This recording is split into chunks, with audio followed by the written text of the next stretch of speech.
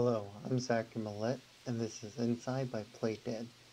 For those of you unfamiliar with Playdead, they may be in Limbo that came out a few years ago. Limbo was a 2D platformer puzzle solver.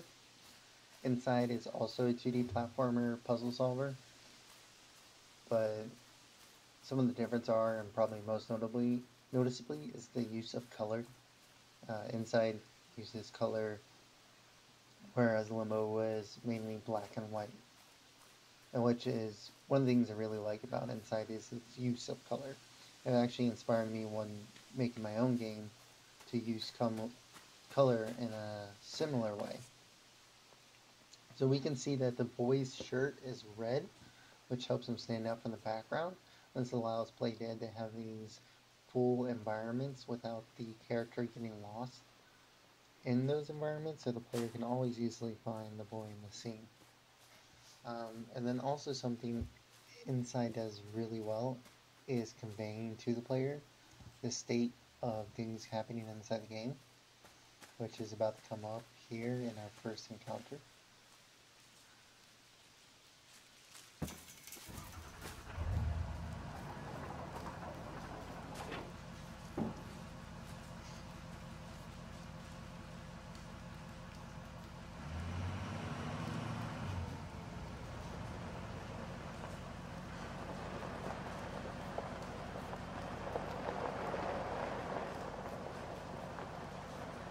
So right there in our first encounter, some of the things you might have noticed is that when we approach that scene, the character crouched down. Inside does this a lot throughout the game, where the character in the game, the boy, tells the player what he needs to know by how he behaves. See, here again we have him crouching because he spots the people.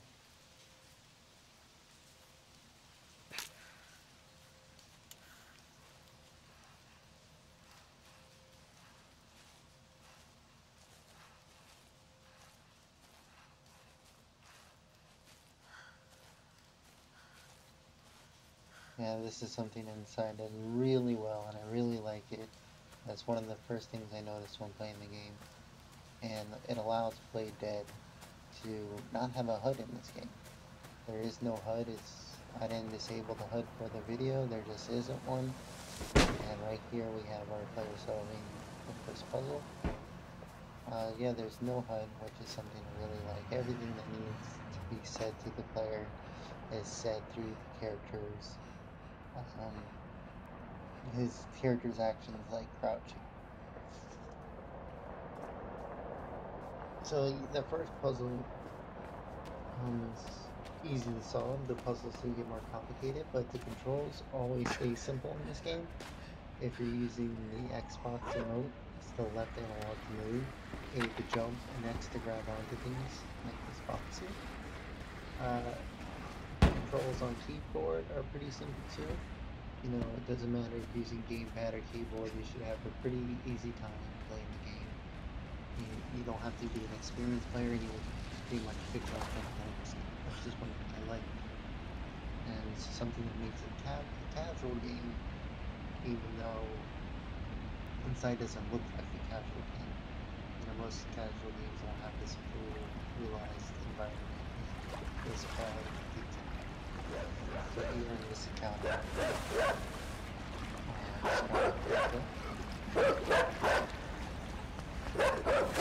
yeah, so in that encounter, the player couldn't crouch, or the character couldn't crouch because he was wading through water, but he still was able to convey to the player that he was trying to be avoided by continually looking over his shoulder at the car and at the light source.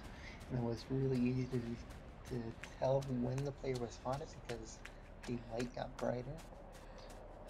And then whoever timed that dog attack did a really great job on it because you just get away. So I did mention earlier I was making my own game, and this helped inspire it.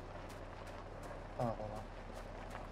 Right here I just want to point out that we know the boy's in danger because he starts running faster, so it's not always a crouch or a look over the shoulder.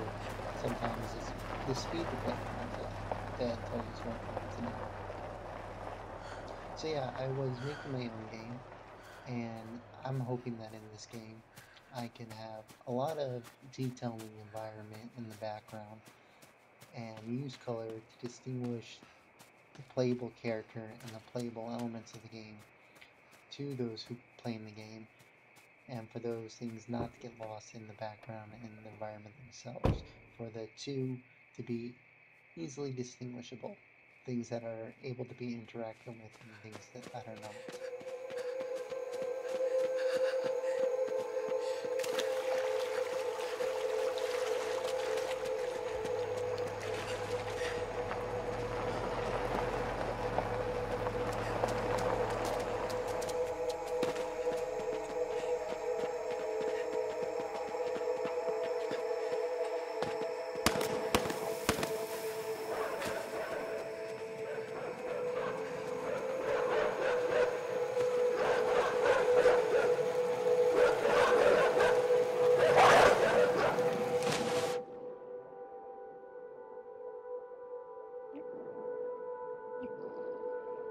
Another player in advanced state means the one holding your breath under the water will choke, signifying that you need to go up and get more air. So something else that sets Inside apart from other platformer games, I think, is its use of physics, and that the way the player jumps and moves is more realistic than others. Games like Cloudberry Kingdom really just test you on your platforming skills. The way the character moves isn't really realistic. It works for its own game. Cloudberry Kingdom is a great game, but it's not like Inside where movements are very grounded in reality. You know, you can almost forget that you're playing a platformer when playing this game. Like, you can forget that it's a casual game. This has been Inside by Playdead, and thank you for watching. And just to leave you on one last thing, this gate here, you can actually walk through it or jump on it. One way is not more beneficial than the other, but both have its own way of interacting, which I thought was neat. See, if you jump here, it opens, as opposed to when you walk through it. So it just shows that Playdead took that into consideration when making the game, which I thought was really nice. What touch they did. So yeah, thank you for watching.